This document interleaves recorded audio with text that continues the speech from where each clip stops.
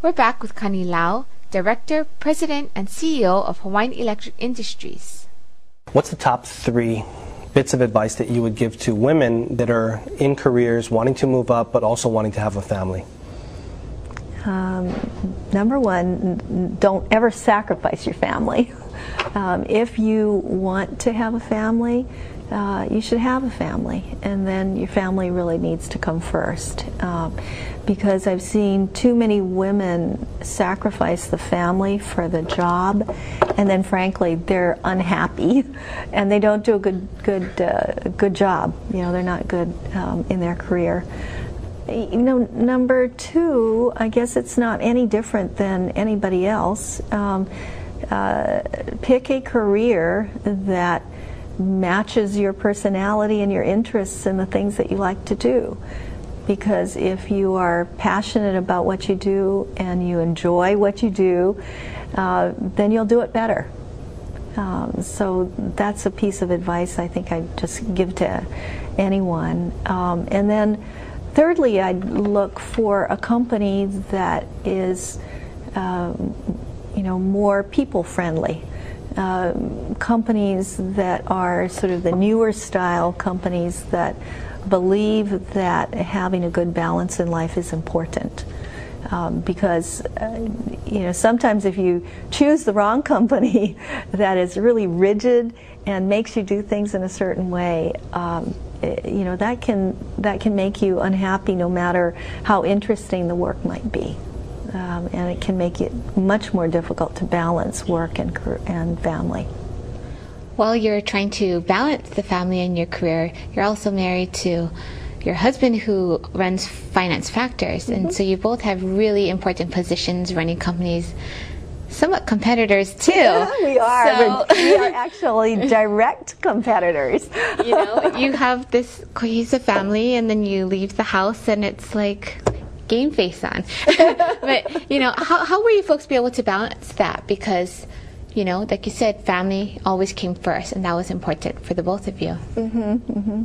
Well, on the business front, and I don't know if I ever told you this story, our companies are actually direct competitors.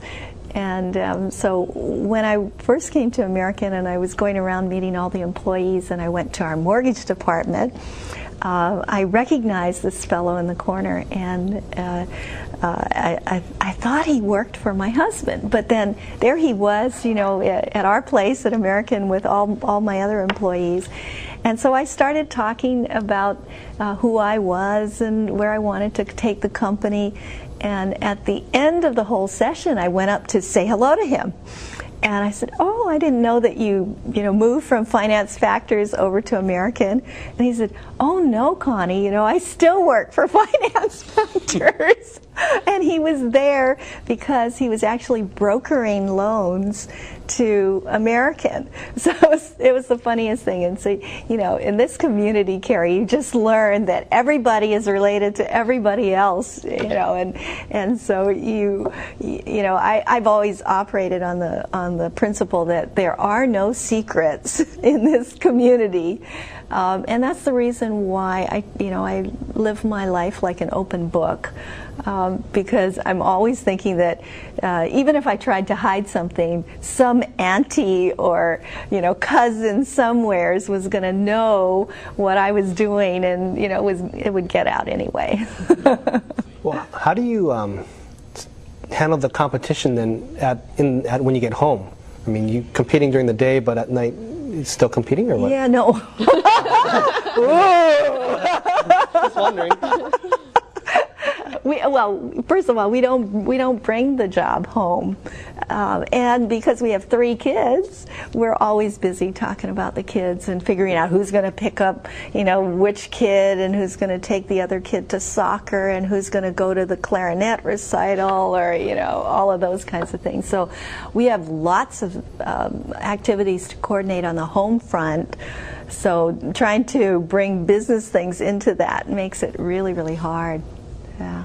I actually think it helps to have a husband who is a CEO, because just as you ask the question of can the job always wait, or sometimes maybe it can't wait, being married to somebody who also is a CEO, he understands that sometimes the job can't wait. And he understands, when I have to get up, say at, 2 o'clock in the morning or 3 o'clock in the morning because the East Coast has opened up and I need to make a conference call or get on a conference call. And he doesn't give me grief about that. Because I know, there's a lot of guys out there that would give their wives grief about getting up at those kinds of hours, or sometimes having to stay late at work, and vice versa. I know a lot of guys that their wives are at home with the kids expecting that they're going to come home for dinner, and we've got something that can't wait and it's got to get finished. So I actually think it's helpful to be married to somebody who's also a working person and has a career. Who were your key mentors in the process of you trying to be a role model, but everyone always needs development further?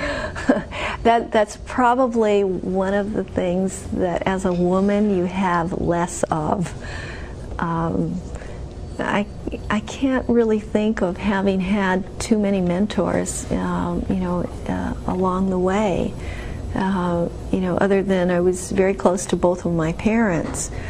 But I think when you are a woman, or you were a woman during the time that I came through the ranks, there's very few people who are actually there to kind of take you under their wing.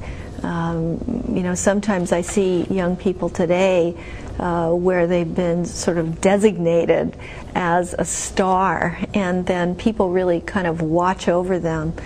I don't know that ever really, happened to me, and that's part of the reason why I try to do that for, young people that I see today.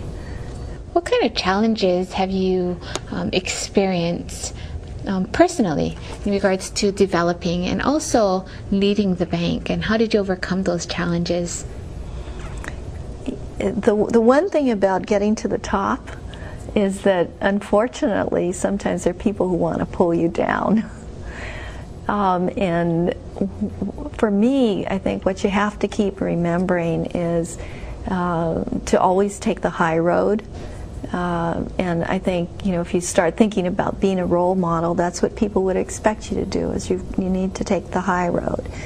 And you need to sort of develop this sense within yourself that is, almost like this this space where things are all right and good, and be directed from that kind of position. It's a position of great integrity. It's a position of great caring. It's a position of really making sure that you always do things that are right for the organization, right for other people.